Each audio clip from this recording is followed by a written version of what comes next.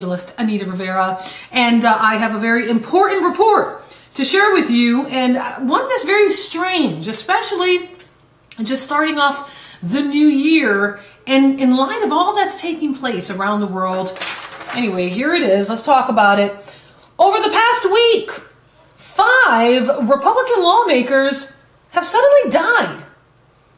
This coming in from the mostimportantnews.com. And, well, let's talk about it. Have you noticed that quite a few prominent Republicans have been dropping dead lately, is the question. At a time of the year when most people are at home celebrating the holidays with their families, you have Republican lawmakers that have been dying one after another. Of course, important people die all the time, but to have this many Republican politicians die so closely to one another is definitely unusual. It is believed that 2021 is going to be a very strange year, and it has definitely gotten off to a very strange start. So as the days move forward, let's watch and see if the pattern continues and more Republicans suddenly pass away. For now, these are the deaths that we know about so far.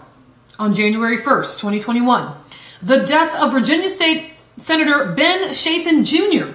made headlines all over the country. Virginia State Senator Ben Chafin Jr.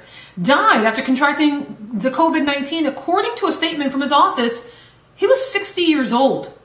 State Senator Augustus Benton Ben Chafin Jr., a native son of Russell County, located in Southwest Virginia, passed away on January 1st, 2021 from COVID-19 complications, according to the statement. Now, on January 2nd, 2021, Pennsylvania House Republican Caucus Chairman Mike Reese suddenly died from an apparent brain aneurysm. A state lawmaker, this is according to the report, who was elected to serve as the Pennsylvania House Republican Caucus Chairman in the 2020-2021 session, has died, according to the House GOP leader this past Saturday. Representative Mike Reese, Republican Westmoreland, Somerset, died peacefully with his family by his side Saturday afternoon at Excella Health Westmoreland Hospital in Greensburg, following, they're saying, an apparent brain aneurysm. Representative Kerry Binninghoff, the majority leader, said in a statement also posted on Reese's official House website and his Facebook page. Reese was only 42 years old, and he was one of the most important members of the Pennsylvania General Assembly. Needless to say, a lot of pressure was being put on him from both sides because of the hotly contested election results in his state. And then, also on January 2nd, 2021, a former state representative in Connecticut suddenly passed away. His name, Dick Foley. He was a former state representative from Oxford who served as chairman of the Connecticut Republican Party and was an advisor to several governors and would-be governors. And he died this past Saturday as well at his home. Although he had health problems at times through the years, Foley's death at the age of 71 stunned his friends and colleagues in state politics. They did not expect it. That makes 3 deaths in just 2 days to start off 2021. Of course, there were some very noteworthy deaths at the end of 2020 as well, but we're talking about, in this case, these Republicans, again, simultaneously passing away. On December 29th, 2020, Congressman-elect Luke Ledwell of Louisiana also died. He died as a result of complications from COVID-19. And the following comes from NBCnews.com, and I quote, "A congressman-elect from Louisiana died Tuesday evening from complications of COVID-19. Days before he was set to be sworn into office, his spokesman announced he was only 41. Luke Letlow, a Republican, was elected to represent Louisiana's 5th congressional district in a runoff this month. Now, Letlow was a strong supporter of President Trump and even appeared with him in a campaign video. On December 28th, a former state senator in Mississippi named Nolan Matado died due to COVID-19. So that's the 5th one. Nolan Matado, a longtime former state senator and representative and higher education leader at the Capitol, died Monday due to COVID-19. He was 75. Matado, a Republican from Sardis, provided leadership for over 2 decades, they said, not only on policy, but also on personal character and statesmanship. This is according to Lieutenant Governor Delbert Hoseman. He said this in a statement. Now, the question that's being asked, raised, posed, Is there any connection between these deaths? Some say I have no idea. The one who wrote the report, I should say. But there are many who are saying I don't know, but it sounds suspicious. Some will say that these deaths are an indication that the pandemic is worsening, but not all of the deaths above were attributed to COVID-19. Now, of course, considering how tense the political environment in this country is right now, some say that they think it is worth watching to see if more prominent Republicans suddenly drop dead in the days to come.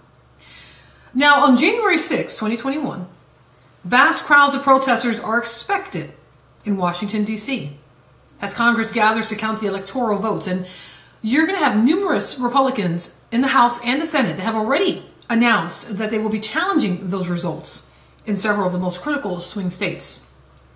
In anticipation of the protest, stores in the heart of Washington are being boarded up, and lots of signs have been posted warning protesters that firearms are even prohibited, which is quite stunning knowing that we have a Second Amendment U.S. Constitution to protect our rights to bear arms without it being infringed. Anyway, nobody is sure exactly how many protesters are going to show up, but at this point, authorities in D.C. are bracing for one of the biggest protest days in the history of the city. And needless to say, having so many Trump supporters in one area will be a magnet for all of the radical groups on the far left and on the most, and of course on news outlets. And as was reported by this reporter, they documented numerous violent attacks against Trump supporters during past protests. The day before the protest, voters in Georgia will go to the polls to determine which party ends up in the control of the U.S. Senate. Those results can heighten tensions even more, and the potential for lots of chaos is definitely there. This is the most divided our nation has been in modern American history, and for a very long time, we've been warned that there is a good chance, a tremendous chance of civil unrest to happen that could take place, and that could be in the here and now. That could be imminent. Now, of course, many on the left don't want to, for people to get along. And, you have the far left, you have the far right. That's why, we really have to be, in Christ in the times that we're living in, so that we don't get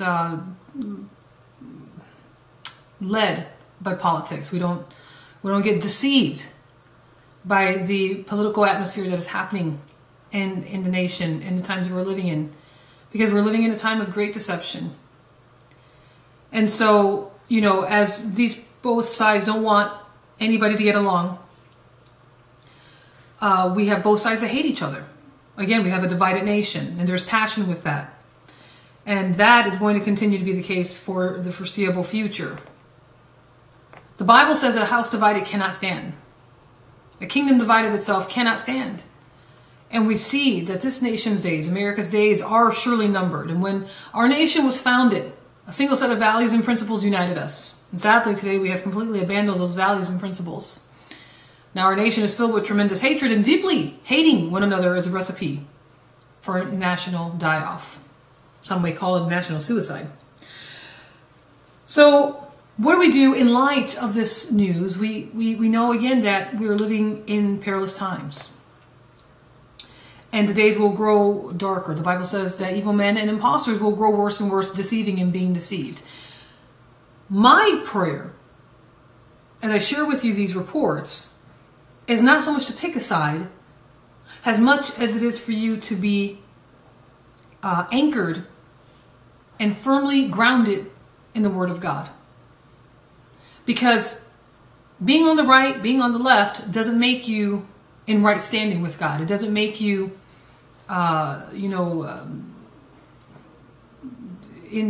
saved.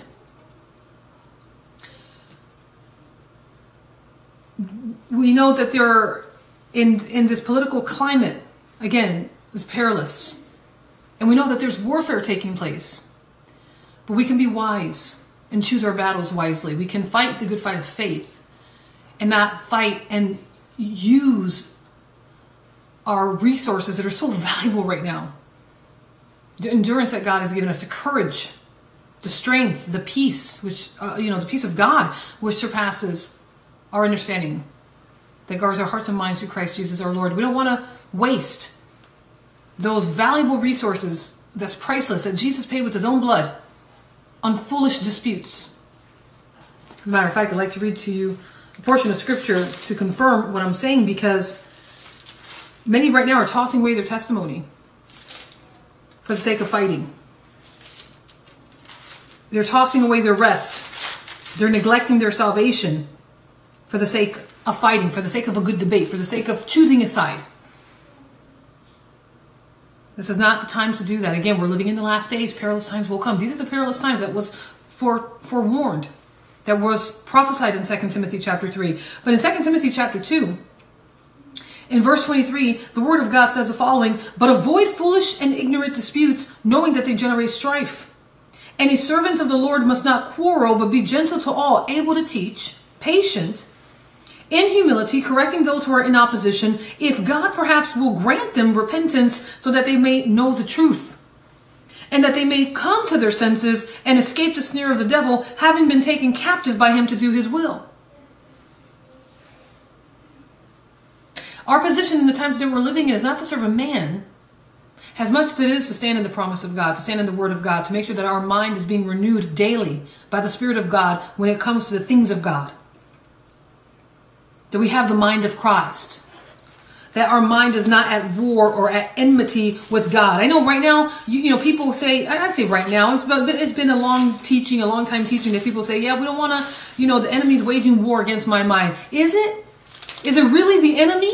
Because my Bible says, and I'm sure if you have the same Bible, in the book of Romans, if your Bible contains the book of Romans, it says here in Romans chapter 8, verse 6, that to be carnally minded is death.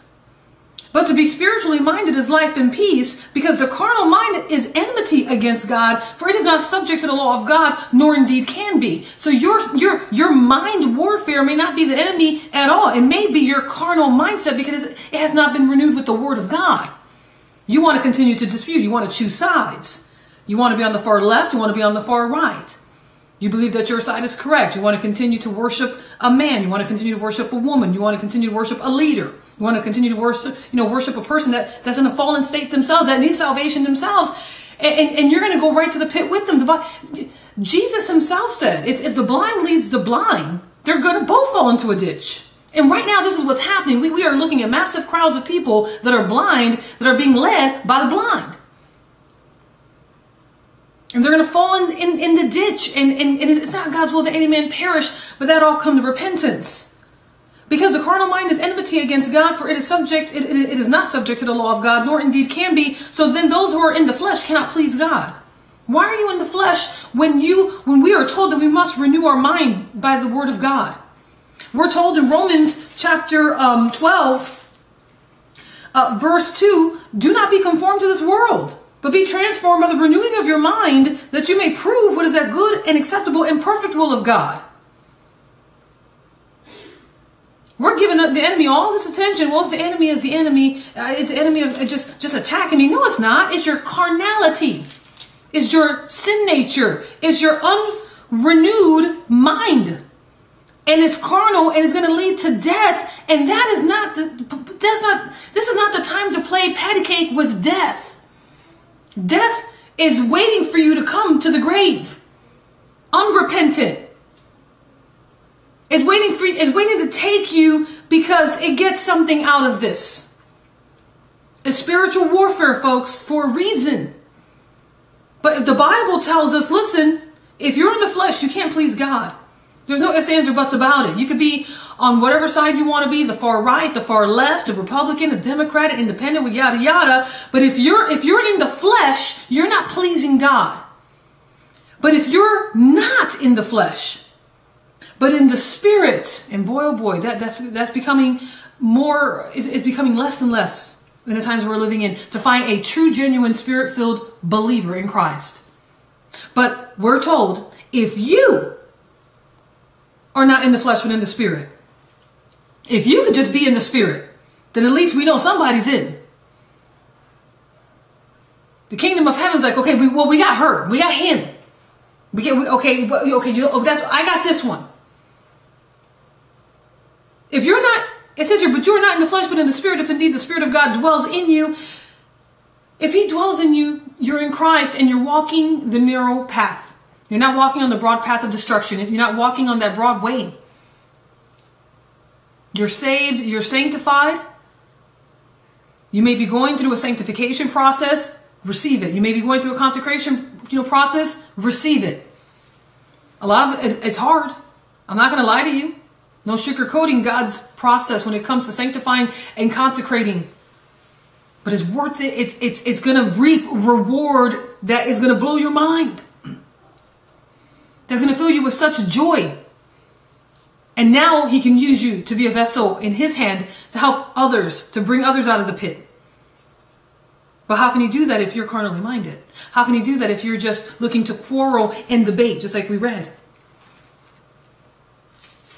You're not in the Word of God anymore. You're into debating. You're into, the political debate. Nothing wrong with engaging in politics, but even in the times we're living in, you got to be wise. And if it's seeking to be like a what's it called, like a leech, if it's draining you, just like the news reporting on COVID-19 is draining emotionally, mentally, physically, wearing masks también, emotionally, physically, mentally, just draining, and seeking to sap your energy, seeking to sap your resources. These are foreign invaders, folks. It is a type of alien invasion happening right now in the spirit. And it's seeking to drain you of your resources. Don't let it. Be in the Spirit of God. How do you be in the Spirit of God? Before I end the broadcast. This is how you are to be in the Spirit of God. This is how you can be in the Spirit of God. You must submit and surrender your entire life to Jesus. You got to cry out to God on your own. Stop looking to somebody else to lay hands on you to make you better with God, to deliver those devils that just keep on bothering you. I'm telling you, 9 times out of 10, it ain't the devil. You're not that appealing to him. You haven't made it that far yet. He's waiting. I'll be honest with you. He's waiting. The Spirit of God is waiting. The Bible tells us in the book of Luke, in the Gospel of Luke, that the Holy Spirit led Jesus into the wilderness to be tempted by Satan for 40 days. So Satan is waiting. His line is empty. He's like, okay, do we have any real ones? Because I got stuff. I got training, not training, testing. He's like, I got testing. There's not enough mature Christians in walking in the Spirit to even be tested by Satan, being led by the Holy Spirit to be tested so that they could come out in the fullness and Spirit of God, just like it says that happened to Jesus after the 40 days ended. The Bible says he came out in the power of God. Many people are showcasing a so-called power, but it's not the power of God. But you know your politics, you know what the news says, you know what Fox said and NBC says and MSNBC and ABCs and 1, 2, 3s and you know all that junk that has no eternal reward. It's not doing anything to renew your mind. It's definitely not doing anything in your spirit. You're sowing to the flesh and you're going to reap that of it, reap of it. You're going to see, okay, but you don't need to see if you just surrender your life to Jesus so that he can make you born again. Once you're born again, the Holy Spirit now does something. He does a miracle. He makes you in right standing with God. He makes you a new creation where old things pass away. All things become new. All things become of God now. Your sins are forgiven, which is major. It's no different. Right now, so many people are in debt. Hundreds, thousands, tens of thousands, hundreds of thousands, millions of dollars in debt. And if they knew in the times that we're living in that they could get their debt forgiven, no strings attached, oh man, they're waiting for a $600 stimulus check right now. And yet God says, I have forgiven you of your sins. I've paid your debt in full. And many people are like, oh no, I don't have time. I got to get into the politics. I got to get into the arena. I got to get into what the news says. I got to know what's going to happen. I got to be and defend my leader, my person. I got to defend my party. Not if they're not of the Lord. They're not subject to the law of God. What are you doing? You're not in the Spirit. You're dead. And if Christ is in you, the body is dead because of sin, but the Spirit is life because of righteousness. But if the Spirit of him who raised Jesus from the dead dwells in you, he who raised Christ from the dead will also give life to your mortal bodies. Right now you need life. Stop letting the enemy of your soul drain you of your resources. Stop letting news and the atmosphere of this world that is brought on by God, that is brought on by the God of this world, the lowercase g God of this world, Satan. The Bible says that he is the prince of the power of the air, the spirit that works in the sons of disobedience. You're not a son of disobedience if you are in Christ. You're to be a child of the light, a child of God. And you are to be in the Spirit of God. And you're not supposed to be dead. You're supposed to be alive. Alive from the grave. You're supposed to be walking in resurrection life, newness of life. Yes, you may be going through a process of refining. You may be going through a process. Man, I hope you are.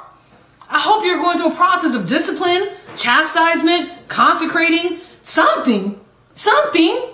If you're going to say that the enemy's messing with me, there's no way he is. Because if he was, you wouldn't say nothing.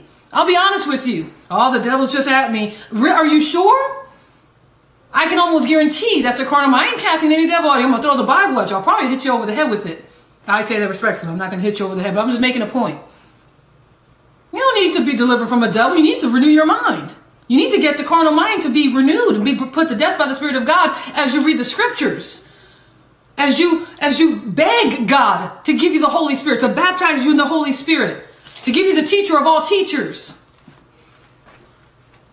We have, men and women who are teachers. I'm a Bible. I happen to teach the Bible. I have an online school of ministry. But daggone it, there's no way I'll ever replace the Holy Spirit, who is the teacher.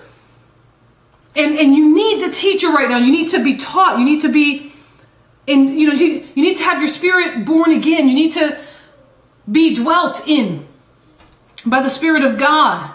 You need to have sonship through the Spirit, because we're living in the last days, and it's going to get much more intense. It's going to get much more dangerous. Not because of COVID. It's because of the manipulative spirit that is leading this COVID. It's because of the rhetoric, the words of death. The Bible says that life and death are in the power of the tongue. COVID's not killing people as much as the power of the tongue is. The belief system of man, the double-mindedness of man that's believing a lie. So now they're going to receive the lying, serpent tongue that's being spoken, that's being used by this man or by this woman on this platform to make me believe a lie. I don't think so. Not when your mind is renewed. Not when you're born again. Not when the one who raised Jesus from the dead dwells in you. You better stop. You better stop. Folks, this is so serious. The times that we're living in is so serious. What I'm telling you is so serious. The news isn't going to tell you what I'm telling you. You have to do your own duty here. You have a call. The call, what's my call in life? Do I get to preach? Do I get to sing? Do I get to wear a dress and ballet and tiptoe? No, your call is to surrender. Your call is that you surrender to God, and then you die, and then he makes you born again. Now, when I say die, you're not going to die for real, but actually you do die for real. You're still alive in your body, but something happens. You are the enemy of your soul. There's a death that takes place that makes you born again. A miracle of God happens, and now you're raised to life like Jesus was, and you see everything new. You see sin for what it is for the first time. And you see holiness for what it is for the first time. You see evil for what it is for the first time. And then you see God for who he is for the first time. And everything is changed. Everything is truth. Everything is the way it ought to be. You see truth for what it is. And you see a lie for what it is. And there's no exchange. There's no falling back. This is the way. Jesus is the way. As long as the Spirit of him who raised Jesus from the dead dwells in you, he who raised Christ from the dead will also give life to your mortal bodies, and you need life. Stop calling on people to lay hands on you. You want to go? Listen, people go to these conferences and people and men. I'm not interested. I respect a lot of them. That's fine. But some of them kind of, to me, it's just kind of like, come on. Why aren't you telling the people the truth? That's my position. I'm checking out a lot of these so-called leaders in the church. I'm like, these people are not telling them the truth. They want you to rely on them. They want you to continue to visit them because they become your God. I'm not interested. This is my God right here. The Word of God is my God. The Spirit of God is my God. Jesus Christ is my God. The Father, the Creator of heaven and earth is my God. No man or woman on this planet. None of them fills those shoes. None of them are my God. Jesus Christ is Lord. And he loves me, and he saves me, and he loves you, and he saves you. And he's calling you now to break free from dependency of TV and man-made media and rhetoric and even these so-called leaders in the church, and for you to be saved. And for you to now run to him so that he can lead you in all things. He loves you very much. Jesus is Lord. Folks, I want to say thank you so much for tuning in to tonight's Open Your Eyes People broadcast. As always, it is a privilege and a pleasure to bring to you all the Word of God, breaking world news headlines, matching Bible prophecy. Learn more about my ministry and listen. Celebrate. Come on. First Fruits Offering 2021 started. It marks, I got to double check, but I believe it marks the 5th or 6th year that we're doing the First Fruits Offering as being directed by the Lord to do. And so the First Fruits Offering is very holy. It started on January 1st, 2021, and it ends January 31st, 2021. And the word of the Lord for this First Fruits for the new year is, whatever the Father sees you do in secret, he will reward you openly. And that is a promise. That's hope. That's a gift. So you want to definitely be part of the First Fruits 2021 with our ministry, EMOF Church and Open Your Eyes People. Visit my website. Learn more. It's very easy. And God is good. www.openyoureyespeople.com. www.openyoureyespeople.com. My mailing address is P.O. Box 218. Shirts, Texas 78154. Until the next broadcast, my friends, may you all be richly blessed, and please heed the word of the Lord that was spoken to you in this broadcast. God bless you all. Bye-bye.